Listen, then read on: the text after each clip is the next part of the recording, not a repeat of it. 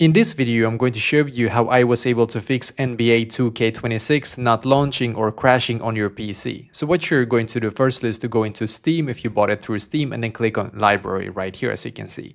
And in here you're going to find NBA 2K26, so just right click on it and then you're going to click on Properties. Then click on Installed Files and then you need to click right here where it says Verify Integrity of the game files. So click right here and it's going to take you a couple of seconds to a couple of minutes to completely update it, just so you know.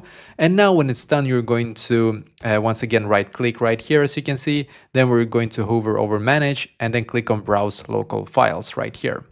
So in here there's going to be a lot, but you're just going to scroll down until you can see NBA 2K26 here as you can see. Then right click on it, I'm just going to click on Show More Options as you can see, then click on Properties. Then let's click on, let's see if it's here. Okay, it might be that they have actually not included for this game actually for some reason. I was thinking about run it as administrator. I'm just going to see if I can just right click here. Okay, it seems that perhaps that this game is not possible to run as an administrator, but that is fine. What we're going to do though instead is that we're going to search for device manager on our computer and then click on it right here. Then you're going to see display adapters here and click on it.